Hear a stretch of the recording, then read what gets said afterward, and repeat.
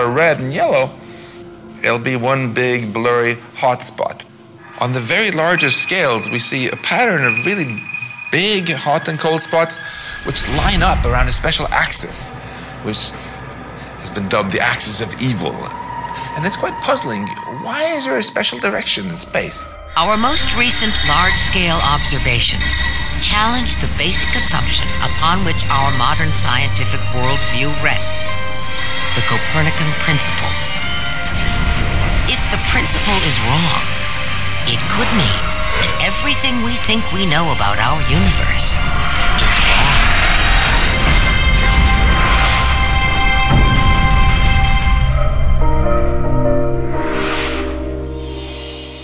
All of us are born with an innate need. In fact, it's hardwired into us to answer the question, who are we?